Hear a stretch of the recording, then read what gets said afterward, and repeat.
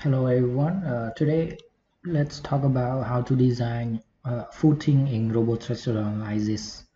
So I have a structure of the warehouse like this, and everything is done. I already put load, run the analysis, and design the member.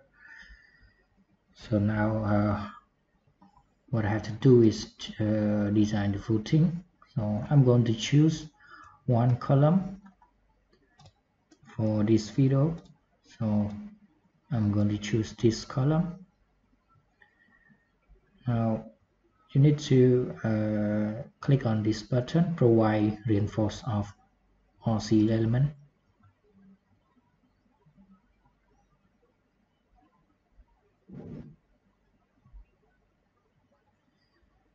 So next you can import the load. So I'm going to import all the load here.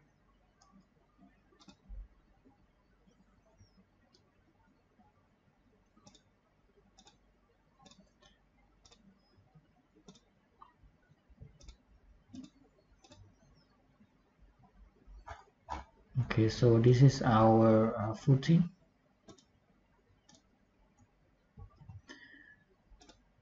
And you can see on the structure here, this is the footing that we designed.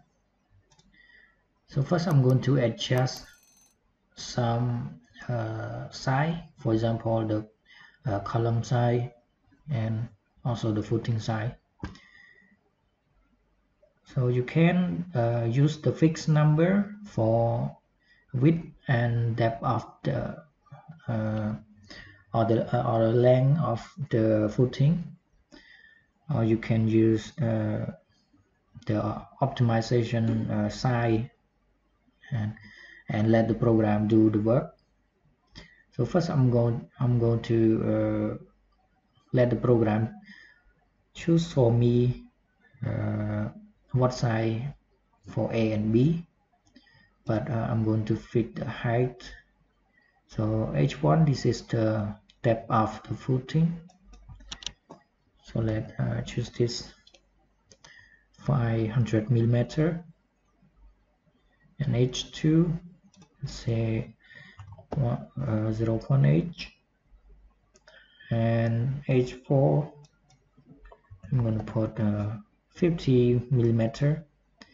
For the size of the column A and B, I'm going to just input this number, and the eccentricity is 0. I'm going to fix this.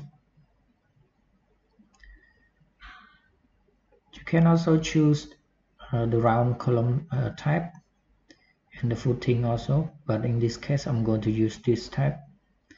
Next I'm going to change this pier, so I'm going to choose bolted, and this is the size of the plate, so let's say 0.5. Now I'm going to apply. So this is our footing. I'm going to let the option here to the default. So next I'm going to change the soil capacity.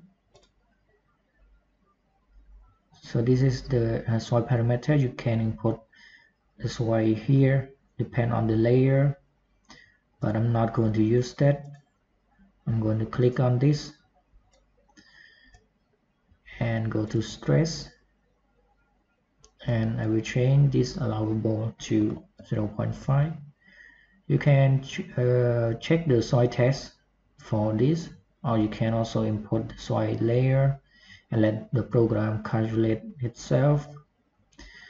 But in this case I'm going to import the allowable capacity or allowable stress for the soil to 0.15. Now I keep this default. This is the safety factor limits. You can change this, but I'm going to keep the default here. So now you can check the load. So I'm going to click on this. So this is the load that the program going to use. This is the load that we import from the structural analysis. So I'm going to close this, and now you can run the analysis and design. So you can click on this button, start the calculations. I'm going to click calculate. So the size of the footing is optimized by the program. So now it will change to 1.93 and 1.524, and you can check the foundation result here.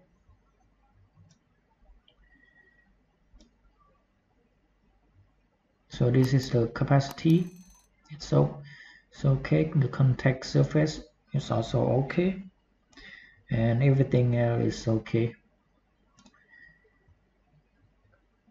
But I'm not going to use this number. I'm going to change this to 2 and this to 1.5, and I'm going to fix this and apply.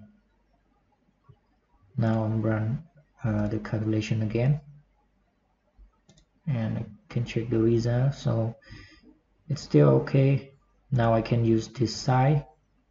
So next I'm going to change the reinforcement bar. So you can check this bar to see what it is. So first I'm not going to use this. I'm going to delete it.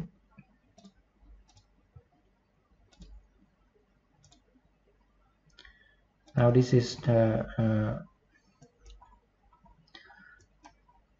main bar.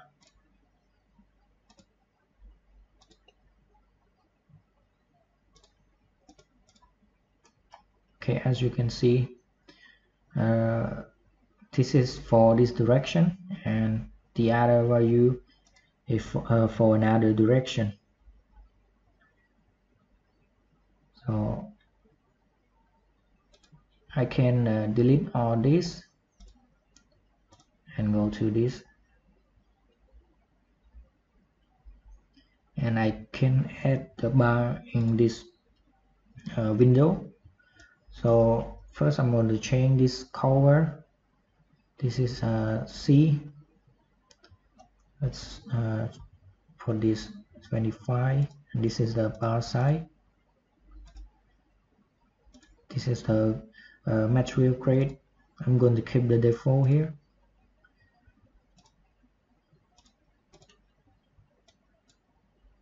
This is spacing.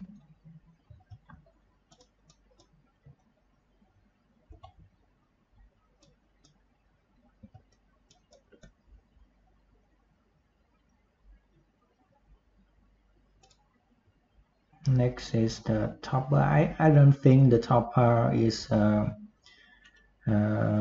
needed, so I'm going to use only the bottom bar first.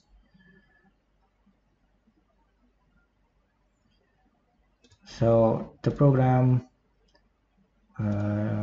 told us that the safety factor, the top reinforcement, is less than 1, so I'm going to add the top bar also. So I'm going to delete this, also this, and we add this again. So this is the bottom bar. For the top bar, I will change it to be the same as the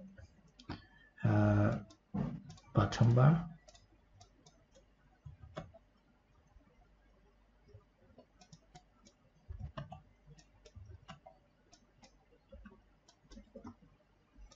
And I'm not going to use this, so no problem found.